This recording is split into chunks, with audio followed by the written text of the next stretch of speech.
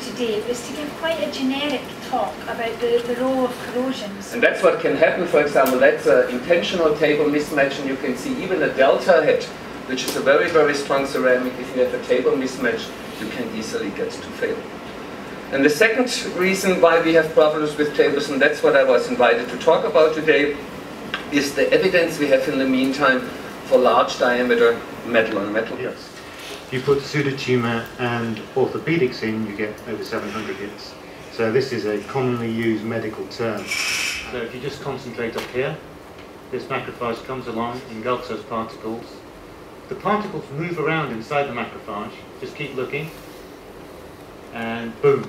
Now also, cobalt is actually cleared from the body extremely well. What you see here is the patients with the highest levels of metal ion levels who had their, who were tested pre-operatively, and then we measured them post-operatively. You've got so many more issues involved, not the least of which is that the original geometry is not titanium. How can a soft metal like titanium bear cobalt chromium? Any soft metal can bear harder ones.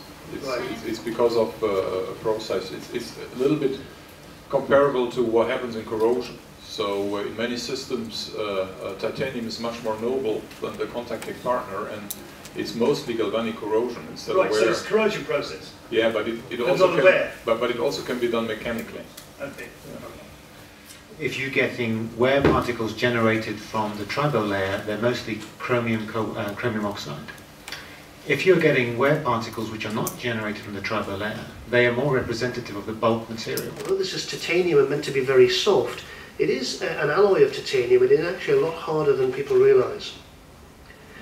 We use ceramic heads, and my understanding from Ceramtech is that ceramic heads, when you revise using these, they should have a protective sleeve under them. And whether it's Dupuy's protective titanium sleeve or Bioball, I think it's all the same. I first got involved in this because I inherited this group of patients from my predecessors when I started the RNOH. And there had been actually between 1965 and 1975, 25 metal-on-metal proximal femur replacements inserted at the RNOH. And of those, there are 11 survivors, of which 5 had their original metal-on-metal prosthesis in situ, and 6 have been revised to a metal-on-poly. Would there be any point in repeating the experiment? Hopefully it may give another result. It may turn out that I've no idea where Heath is now, was wrong.